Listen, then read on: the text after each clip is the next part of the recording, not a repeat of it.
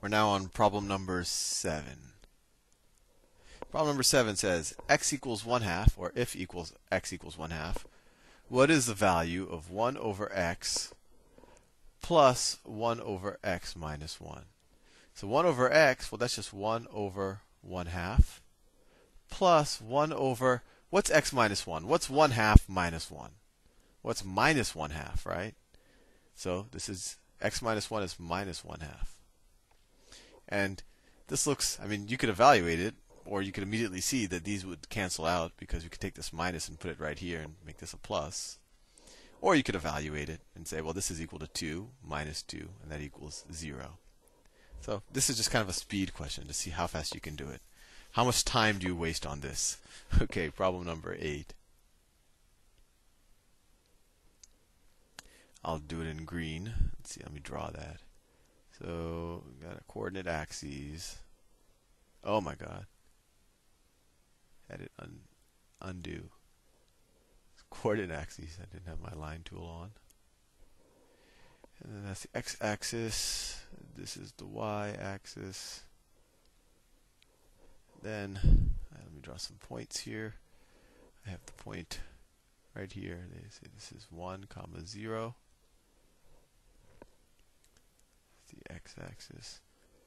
That's the y-axis. And then I still use the line tool. They have this goes straight up like this. Goes like that.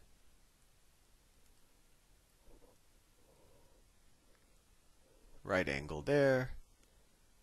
Right angle there. This is point S. This is point T. This is point R. They say the figure above, RS is equal to ST. So RS is equal to ST. That's how I'm saying that their lengths are equal. And the coordinates of S, the coordinate of S right here, is k, 3. K, 3. So what does that tell us? That means that the x value right here, this point right here is k. And this y value right here is 3, right? K, 3. That's not T3. That's, I'm just saying the y value right here is 3. What is the value of k? Well, we know that this length and this length are the same, right? So we know that what is this length? What is this length? That's a very ugly curly bracket. But we know that the y value, we know the y value here is 3, right? This intersects the y-intercept at 3 right here. So this, we know that distance is 3. We know that this distance is 3. That's also 3. And we also know that this is equal to this, so we also know that this distance is 3. And if that distance is 3, we know this distance is 3. But we're 3 to the left. We're 3 to the left of the y-axis, right? We've gone 3 units in the negative direction. So the value of k, or the x-coordinate here, would be -3, because we went 3 to the left. If it was out here, it would be +3. But since here it's -3. And that's choice A. Next question, number 9. Number 9. Okay, so they draw, let's see, they say, so they drew a table. And I'll just, well, I'll write it the way they did it. So they did x and f of x. And then they say 0, 1, 2, 3, 1, 2, 5, 10. The table above gives the values of the quadratic function f for the selected values of x. Which of the following defines f? So it's a quadratic function, so we know it's going to, have the form, f of x is going to be something like x squared. Well, it could be ax squared plus bx plus c. My suspicion, though, is it's going to be something fairly simple. So let's see, the way I would do it, I would play around with it. So if I squared this x value, right, and I still end up with a 1, and this is actually the biggest clue right here, because when x is 0, f of x is 1.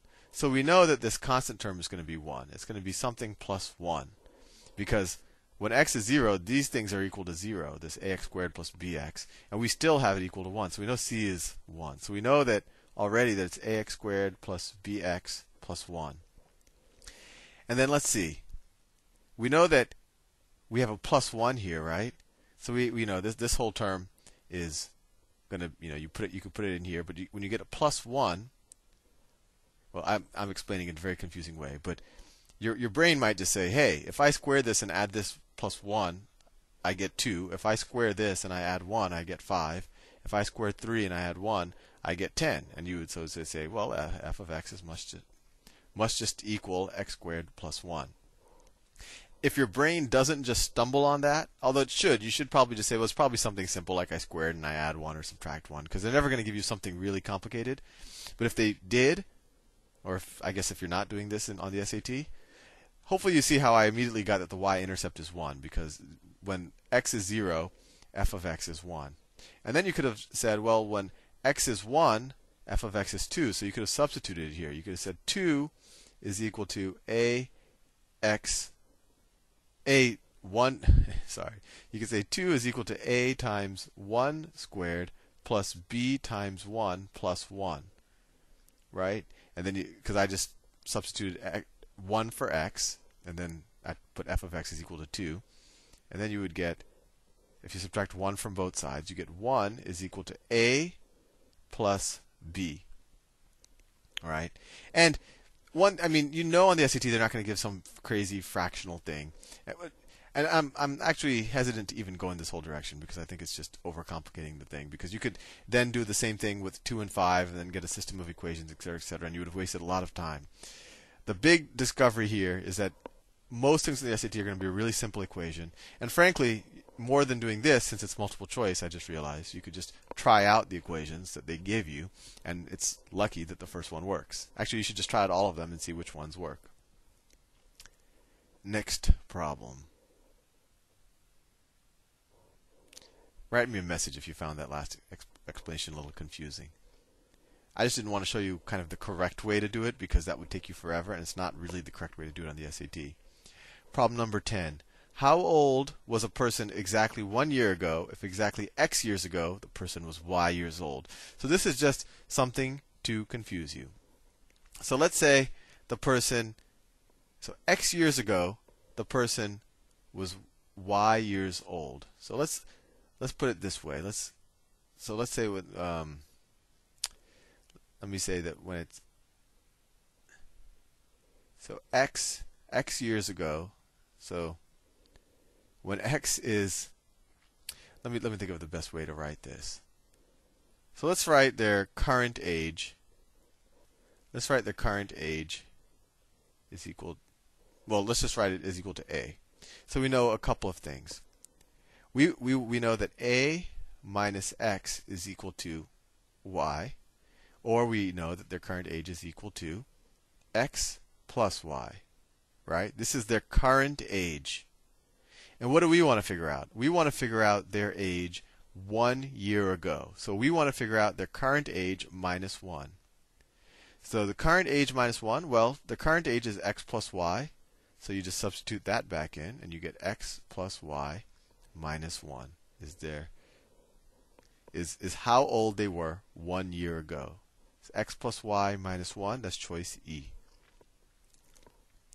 Next problem. Actually, I only have a minute left, so I'll do the next problem in the